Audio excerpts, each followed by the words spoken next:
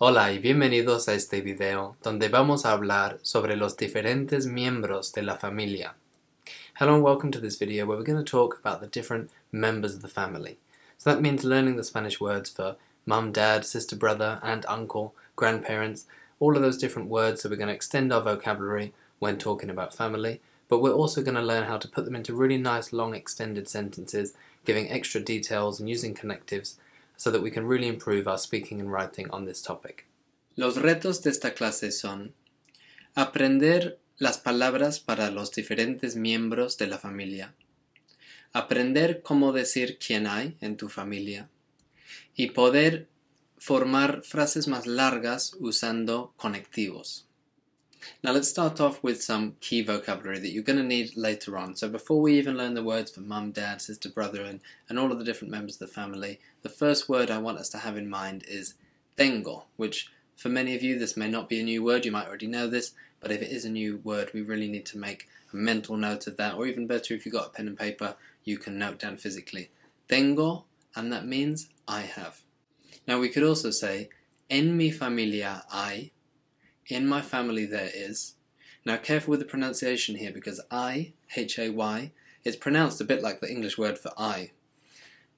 So the H is always silent, I, and you can remember I as a way to remind yourself of how to pronounce that. So we've got tengo, I have, en mi familia hay, in my family there is, and that H is always silent. The H is always silent in Spanish. Now hopefully we're familiar with the idea that in Spanish nouns have genders, they're either masculine or they're feminine, and generally, and it's not always the case, but a lot of the time, the O ending, if there's an O on the end of a noun, that often means that it's masculine, and if there's an A on the end of a noun, quite often that means it's feminine. Now there are loads of nouns in Spanish that end in something other than O or A, but there are also hundreds, if not thousands, that do follow this pattern, so it's a good way to think about this. Most of the time, if it ends in O, it's masculine, if it ends in A, it's feminine.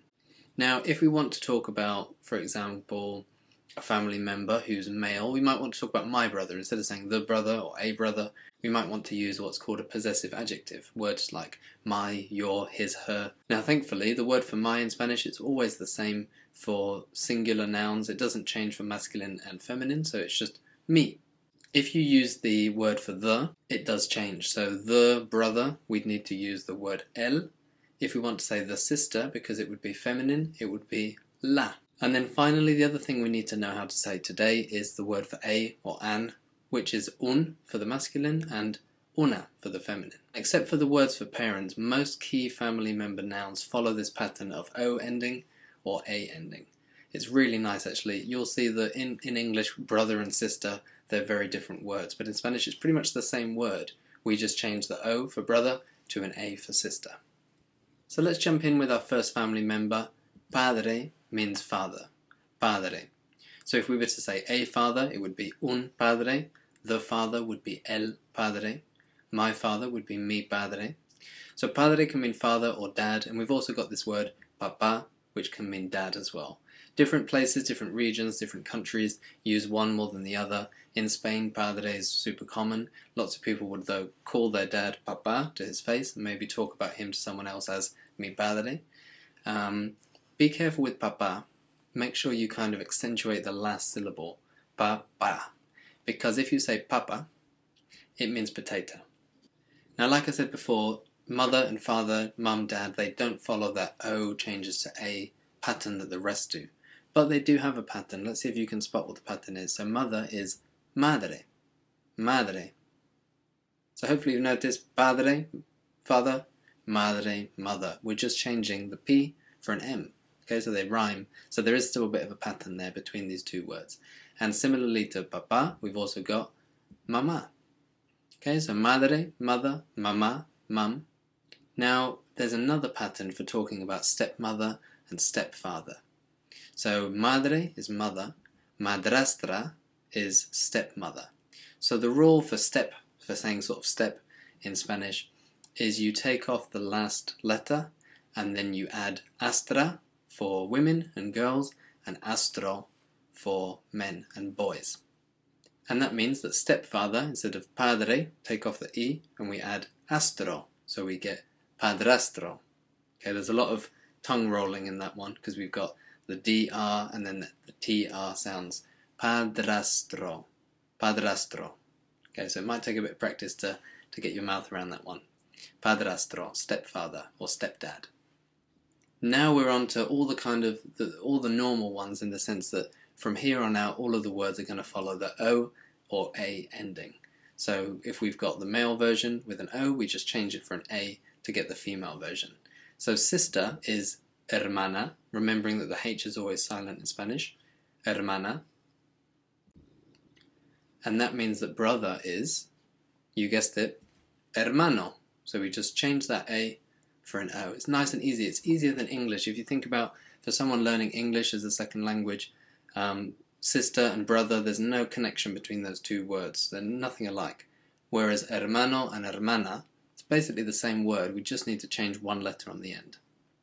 Now think back to just now when we talked about the pattern for saying like stepmother and stepfather. Madre became madrastra, padre became padrastro, so hermana, sister, to say stepsister, that's going to become hermanastra, and brother, hermano, to say stepbrother, that's going to become hermanastro. Okay, so really nice patterns in Spanish that we can follow. So once you know mom and dad, you then just need to remember the astro, astra endings to get to stepmom, stepdad, and once you know hermano, you also know hermana. Just swap that O for an A. And then we know astro, astra for the stepbrother and stepsister. So it's nice and easy. You just need to spot the patterns, remember the endings, and the rest will fall into place. Now let's move on to uncles and aunties. Again, the word uncle and the word auntie or aunt in English, there's no connection, but in Spanish, it's like the same word again with an O ending or an A ending. So auntie is tía, and uncle is tío. Okay, just O for masculine, A for feminine. It's the same with cousin. Now in English, cousin is kind of like a gender neutral word. We don't really talk about male cousin, female cousin, but in Spanish the ending kind of tells us that. So we've got primo is a male cousin, and a female cousin then is, you guessed it, prima. Primo, prima. Tío, tía. Moving on to grandparents. Grandma, granddad. We've got abuelo, which is granddad, abuelo. We just need to swap that O for an A and we get abuela, grandma. Now if you want to talk about grandparents together, Spanish it's kind of sexist, it defaults to the masculine. So it becomes abuelos. Los abuelos, the grandparents. Mis abuelos, my grandparents. If I say mis abuelas, I'm talking about just my grandmothers. So the masculine sometimes in Spanish is used to talk about a group that has kind of men and women in it, as is the case with grandparents. Now some people have tried to make Spanish a bit less sexist by using the @ sign. In Spanish it's called la arroba. The reason being that people kind of think that it's an A inside an O, so it's a good way of representing the masculine O ending as well as the feminine A ending. So that's something you might see cropping up in when you see Spanish, especially on social media and places like that. Now in this picture we've got a couple of twins, and to say twins, if it's two boy twins it would be gemelos, and if it's girl twins it would be gemelas. Okay, so I've used the @ sign here. I'd read that as gemelos y gemelas. Okay, so you tend to read it twice, once with the O ending, once with the A ending when you see that @ sign. And it's not something that's formal, it's not something you'd probably see on like something that's really like in a newspaper or something from the government. It's more things that people use on social media and in text messages to be more inclusive. So if this girl were to say, my brothers are twins, she'd say, mis hermanos son gemelos. So mi for one becomes mis, it becomes plural. Hermano becomes hermanos, so we add an S to make it plural, and then son means are. And this guy would say, mi hermano y yo somos gemelos. My brother and I, we are twins. Now it's also useful to know the word for son and daughter, especially because we use this word to say I'm an only child. We say I'm an only son or I'm an only daughter. So to say son, it's hijo, remembering that the H is always silent. Hijo, hijo. And again, O changes to A, daughter is hija. Hijo, hija.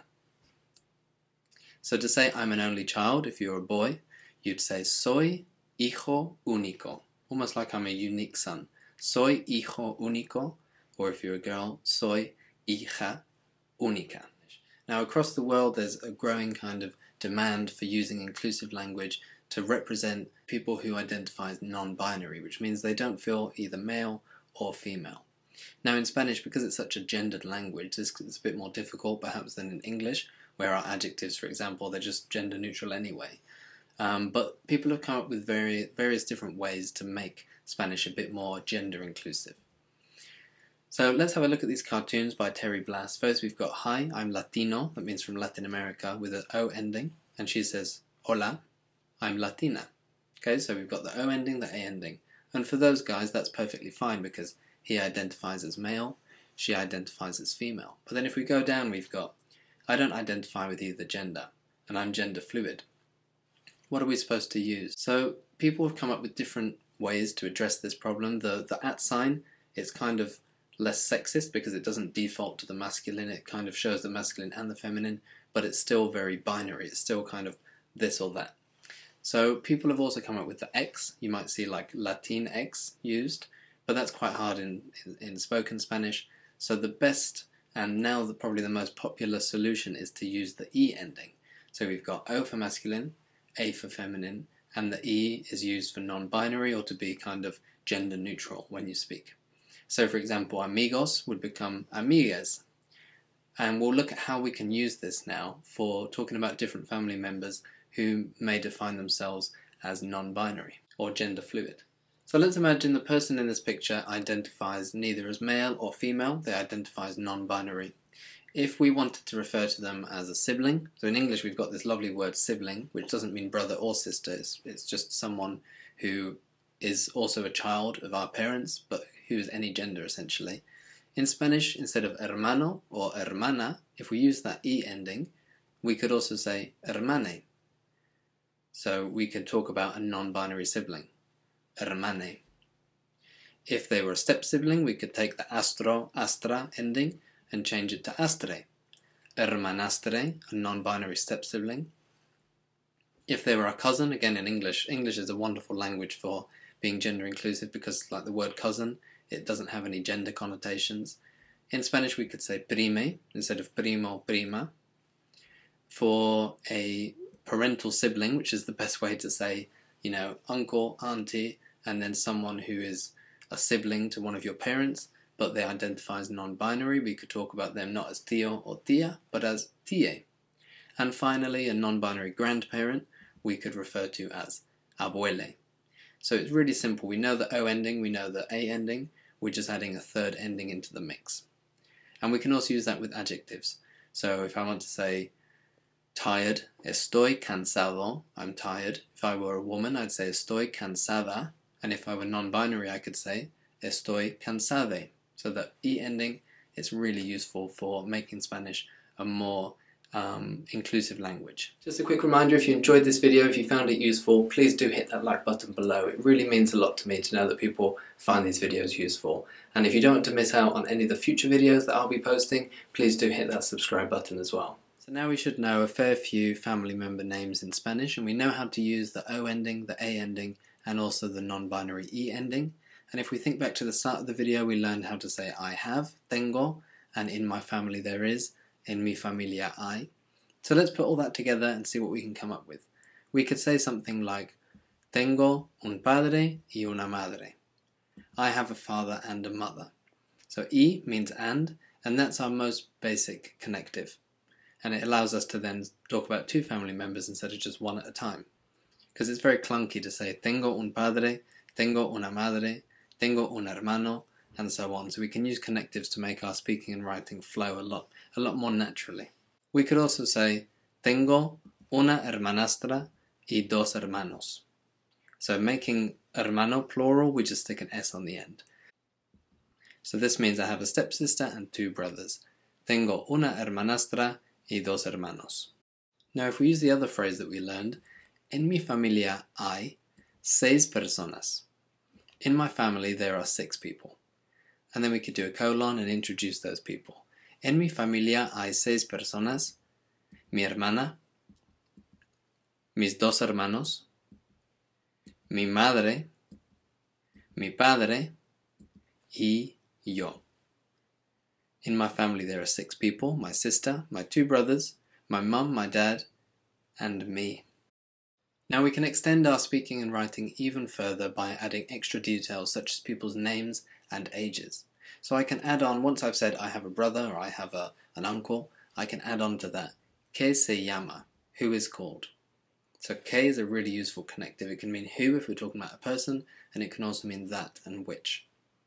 I could give their age. I could say I have an uncle que tiene 40 años, who is 40. And remember, in Spanish, we don't say someone is their age, we say they have so many years. So literally it means who has the number of years. Now, I'll give you a couple of examples of how we could do this. I could say something like, tengo un hermano que se llama Pedro. I have a brother who is called Pedro. I could then add on, y tiene 8 años. So we're using our other connective and he is 8 years old. Literally, he has 8 years. Now the final thing I'm going to teach you to allow you to give even more detail in your speaking and writing is how to say younger and older. So you can talk about having an older brother or a younger sister or whatever it may be. So if we're talking about a younger sibling, we'd use the adjective menor. And if we're talking about an older sibling, we'd use the adjective mayor. Now because menor y mayor are adjectives, they go after the noun in Spanish, whereas in English we put the adjectives before the nouns. So younger sibling, in Spanish literally we'd say sibling younger. So if I wanted to say younger brother, it would be hermano menor, younger sister, hermana menor, a younger non-binary sibling, hermana menor. Because they end in consonants, we don't need to worry about changing the ending. So there's no O's and A's for us to change on menor and mayor. So it's nice and easy to start using those. Now to practice everything that we've gone through in this video, I've put together this paragraph of text in Spanish. And I've also included the word también, which means also. So we've got lots of connectives, we've got lots of details, whether they're younger, older, their names, ages, and things like that. And what I'm going to do, I'm going to read through this, and I want you to try and translate, whether it's in your head or on paper, what this means into English. Tengo un hermano menor que se llama Pablo y tiene 8 años. También tengo una hermana mayor que se llama Marta y tiene 29 años. Now if you need to pause the video to translate that, please do so now, and then when you're ready, push play. Okay, so let's go through. We should have, I have a younger brother who's called Pablo and he's 8 years old. I also have an older sister who's called Marta and she's 29 years old.